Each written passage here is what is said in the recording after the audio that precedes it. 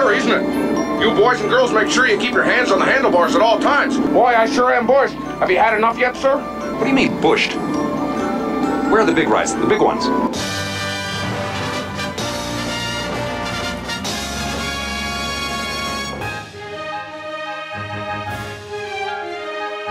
Alright guys, greetings from Gothenburg, Sweden, and today we are headed off to Liseberg. That was a lot less smooth than I was hoping it would be. Anyway, I'm not going to reshoot that one. We have Valkyria and Balder right outside the hotel window, which is quite the view. You know, some people had better views. I'm not complaining about this one because Balder is my most anticipated park, or at least anticipated in the park. And we got 2 days here, so let's get this going. Alright boys, let's speed run this thing out. Yeah, buddy! They're gonna start us off with a little Luna Park for a little bit of a family boomerang Luna coaster, brand new. This is one heck of a park, and this is a really nice day. So glad to have the sun back. Broke down, got a Jers Summerland poncho. Gale force winds, actually, literally, not even joking. So it's pouring rain at this point. We're all standing here, waiting for this loop screw.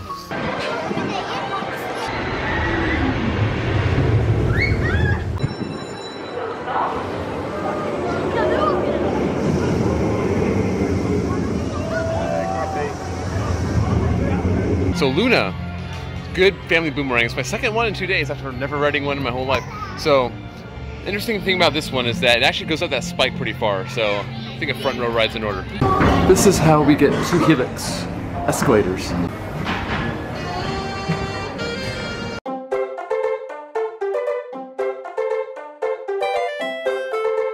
It's a crazy queue. Can't say it's themed, but it is. It's interesting.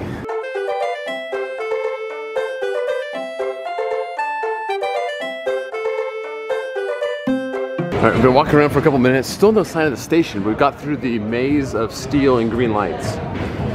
So what's around here? I think we're getting closer. I think we are, but still no sign of the station.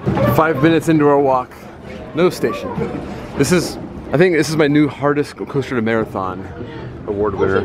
This is giving Zumanjaro and American Eagle a run for its money. Yeah, exactly. Oh, Q gates! Station! We have arrived. Finally, I'm tired. I'm gonna take a nap. Helix is one of the more legendary station soundtracks.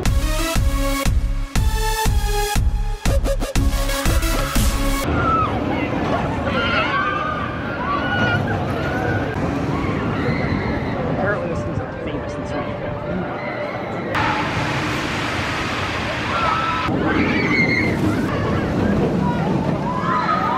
Right, Helix. Sam, 400, congratulations, man. We've done it. That was elite. Top 50 coaster, I think for sure. Probably got some more rides running near the back. It was pretty great. Could not believe how long the ride was. That was insane. So we will get some ERT in that later. Probably get a few more rides. I can't imagine leaving here without getting at least like 10 rides on that thing.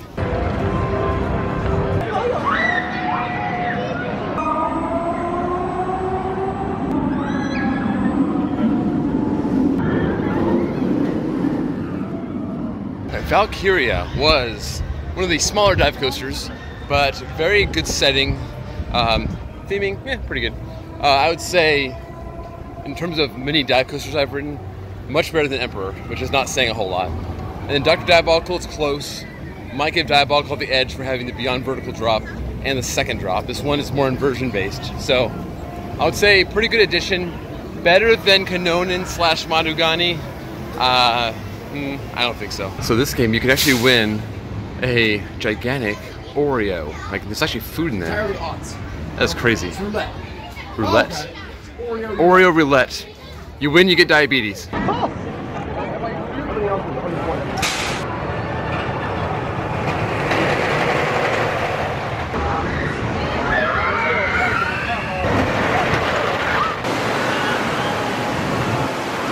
Just rode the famous Liseberg, and that was a very long, pretty smooth, good pacing, except for, you know, it does have to stop and a little bit repetitive, but, you know, for what it is, mine train family coaster, very, very good. Right. El Toro's little brother, Balder.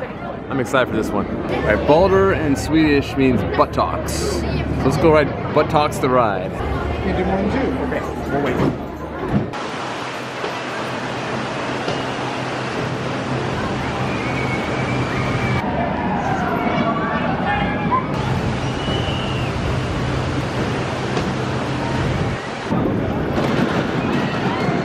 All right, Josh, number 400.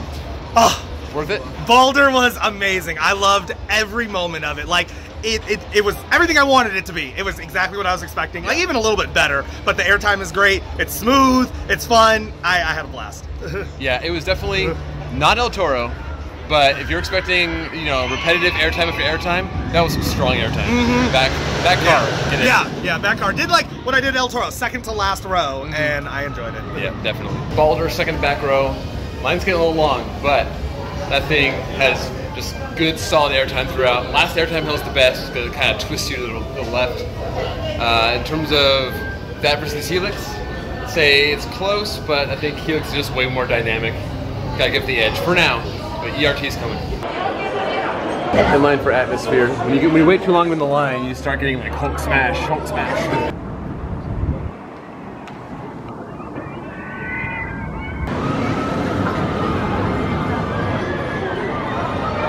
All right, we got on Atmosphere. Good drop tower. It used to be an observation tower. Didn't know that, but it makes sense if you look at it. Then we sprinted to Helix. These guys are nuts. Absolutely crazy. Yeah. We had 3 minutes left on our virtual queue time, and we made it with 3 minutes to spare. And they only give you 10-minute windows, so it's like really small. And it expires. It is a great system, but it is super close. Yeah, you only got 10 minutes. Like Disney, you get an hour. Here, you only get 10. And we used every last minute of that. I'm stunned that we even made it. We made it count. We made it count. But back row at Helix? Yes. Absolutely elite. Yes. I don't like the lap bars. The layout is like one of the best in the world. Balder in the front car.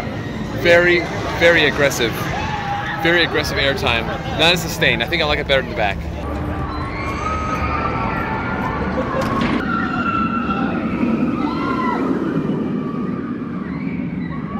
Better luck with Valkyria, the single rider of that line. Got row 2, not bad.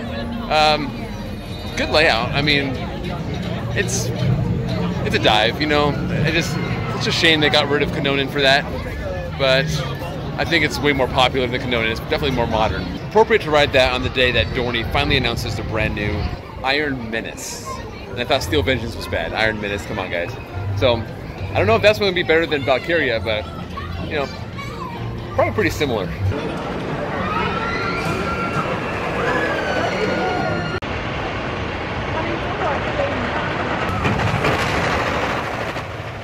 Liseberg in, tried back row again. Didn't seem like any other row would be worth it. So much whip. It's pretty aggressive around those helixes, and then at the end you get a nice pop of airtime. So I don't know if that's a family coaster or not, but if it is, best family coaster ever.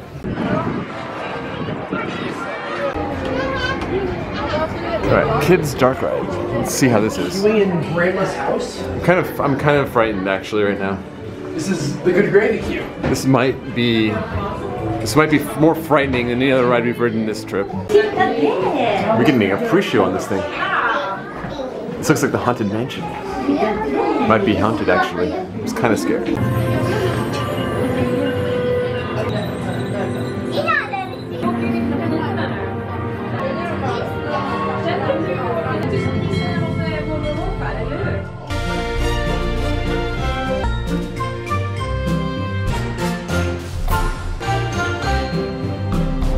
Alright, the kids' dark ride may have been the best dark ride that I've seen since, well, I don't know, probably since Disney World. So, if you ever get to Liseberg, for one, use the virtual queue. It's amazing. And it's unlimited. You can have multiple people book things at a time. It's great. And then ride the Underplanet ride. That is cool. Stamp Bonder. Let's try this one.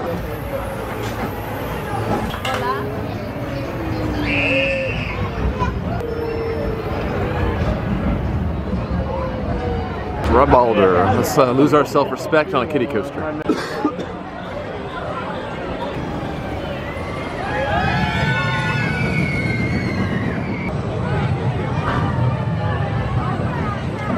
see that water right there.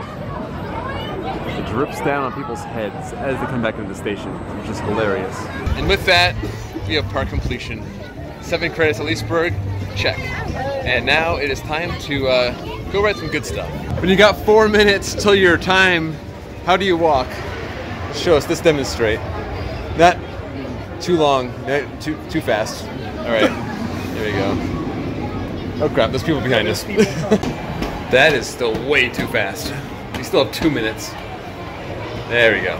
So this is the Helix Queue. We kind of walked through it earlier, but this is what it looks like. It's like a maze, like a multi-level maze of just craziness. You don't even know where the station is. It just goes like all over.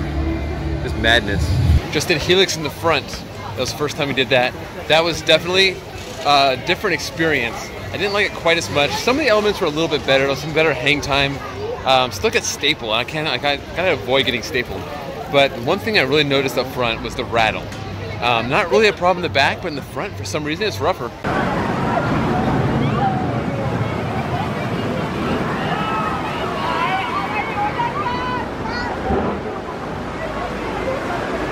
We don't usually do Intamin pendulums in America, but Sam picked the best one to start with. How was First that? Frisbee? Ever. I like them. It feels like a B&M Hyper. Yep. Super smooth, super graceful, lots of airtime. Yep. Good ride. That's why I love it. So this park, anywhere you go, you'll find these roulette wheels where you can just win these giant candy bars, and they are literally everywhere. Everywhere you turn, you see one of these roulette wheels with giant, usually it's chocolate, but it's crazy. I've never seen it before, and here they're everywhere.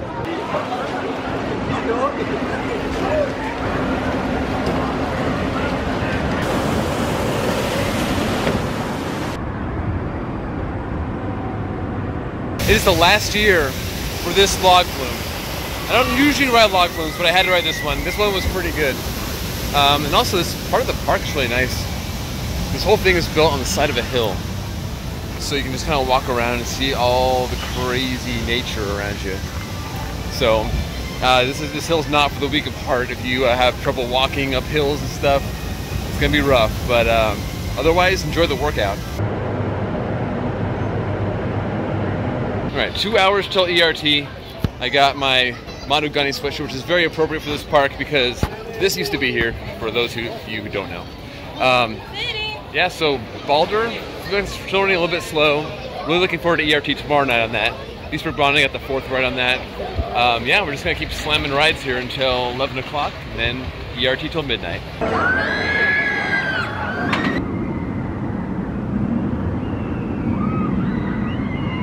Alright, Valkyria round 4. This is the first time I rode on the left. I gotta say the ride's growing on me because, as Sam says, left's better, right? Left side was way better. Yeah. You get more airtime, the inversions are a little floatier, and the overbank feels better. Yeah. The whole ride was better in the left. Who knew? So if you can, get the left side. I think that was round 5 on Liseberg Bonnen. Got one at night. That was awesome. Just awesome. So, park's about to close. Time for ERT on Helix. 1 hour. And then after that 1 hour,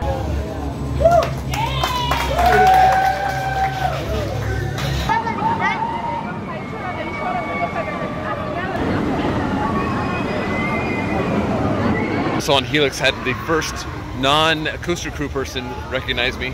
So shout out to the ride-up on Helix. Thanks for being cool and not stapling me.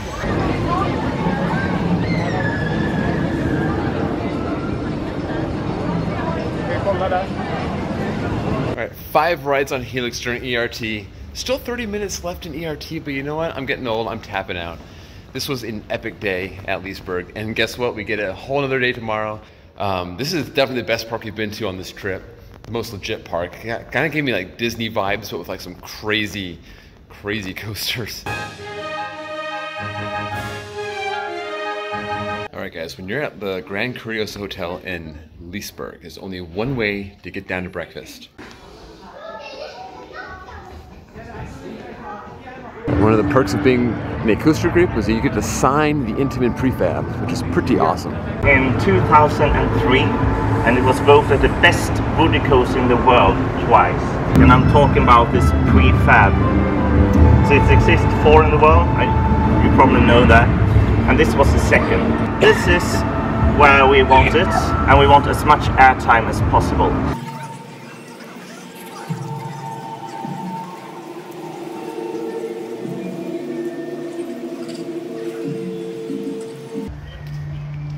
So there you go. Sweden, I left my mark. For as long as this doesn't wash off, this will be on Balder. So look out for it if you're riding it.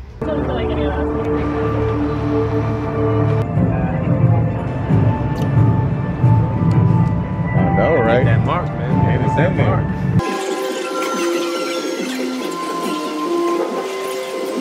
Nice. Very nice penmanship. Well, one of the cool things about being here at Liseberg, you get a nice backstage tour of the new water park they're building.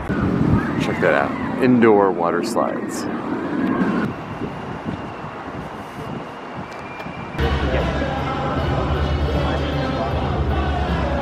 So they can't really do a whole lot outside because it's Sweden, just to get all that hot here. But this is the indoor part of the water park. They're going to invest a lot. This is very impressive.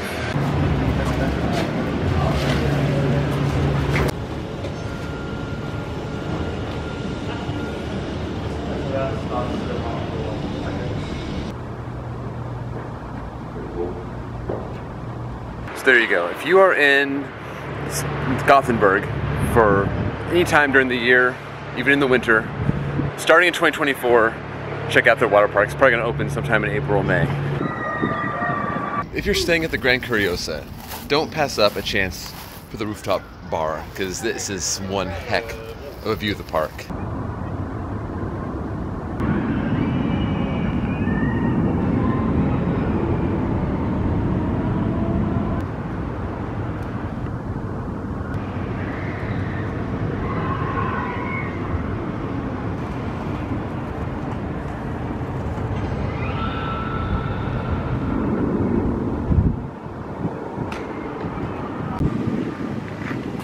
I love the queue line for the Ferris wheel. It's just like this random, like woodsy path out in the middle of nowhere. Well, we're clearly, you know, still in the city, but still. Very good immersion here. This staircase, kidding me? This is awesome.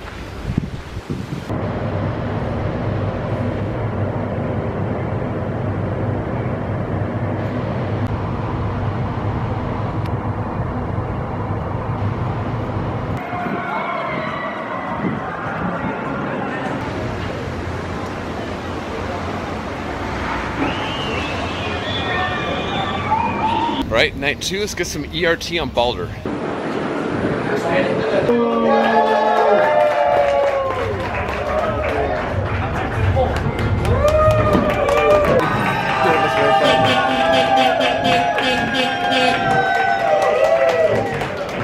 All right, I did not get any off-ride of the ERT because we just could not get off the train because that was just insane. They were giving us, okay, some special rides that they normally wouldn't get yet. This much, I mean, you're like sticking your hands underneath the lap bar. That's akin to like Trimless Voyage in terms of how I'm going to rank that ride based on those rides with that much room. Yeah. So I will have to figure that out later, but for now, that was ridiculous. What a great session. That was awesome. That was like the best ERT I've ever had. I can't see anything on the camera now. That was like the greatest ERT. We got yesterday was good. That was even better. So we need to get up in about 5 hours to go to Scar Summerland. Going to ride Trandon. It's going to be really weird. Just try to get some sleep after that adrenaline rush. Yeah, we're gonna grab a little nap at the hotel. Nap, yeah. A nap on the bus, hopefully, and we'll be ready to ride that weird coaster tomorrow. 2 days left in Sweden. See you guys in the next one.